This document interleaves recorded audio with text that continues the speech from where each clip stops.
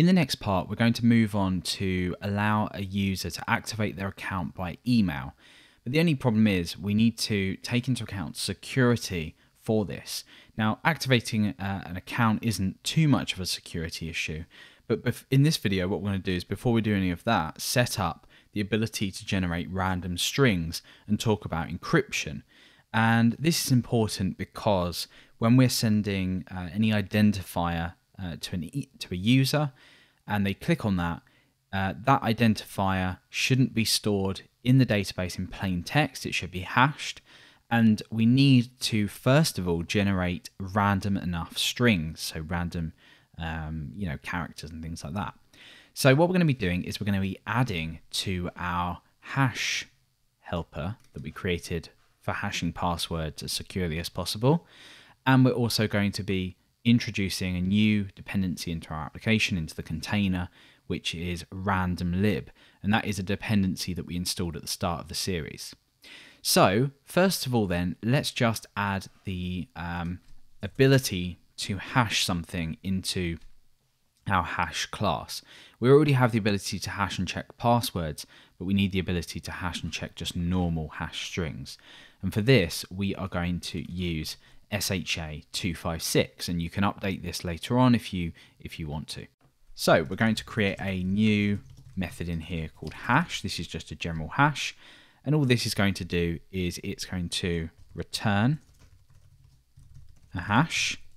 We need to take some input into this method, and we need to hash it SHA-256 and then put that input in there.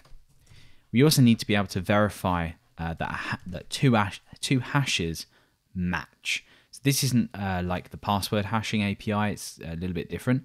All we're doing is we're taking a known hash and a user submitted hash and comparing them.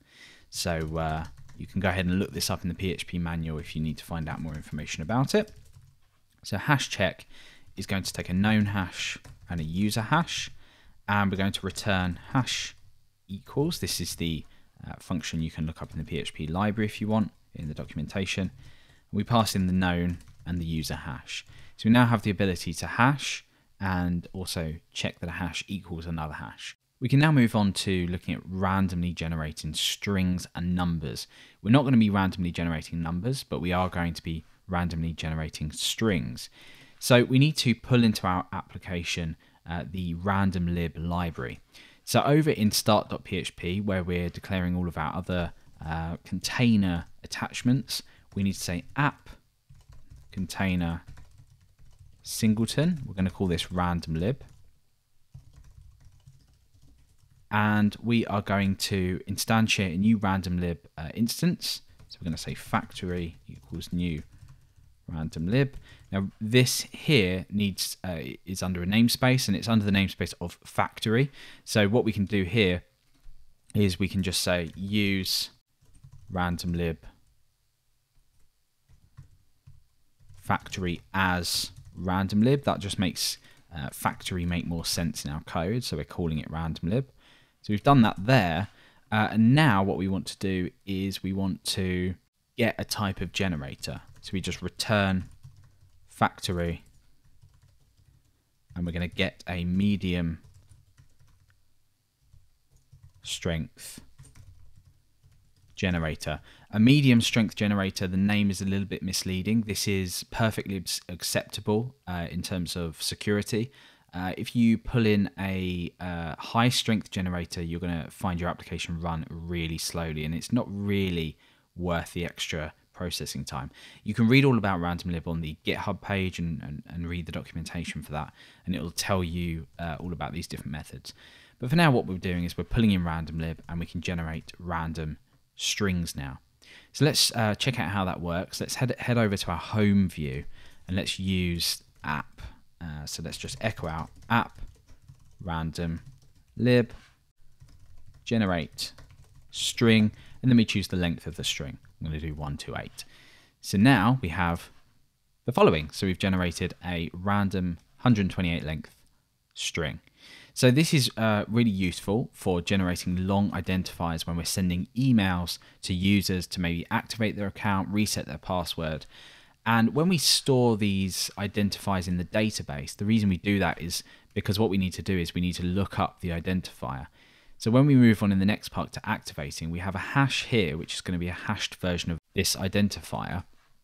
And that will allow us to send this long randomly generated string by email.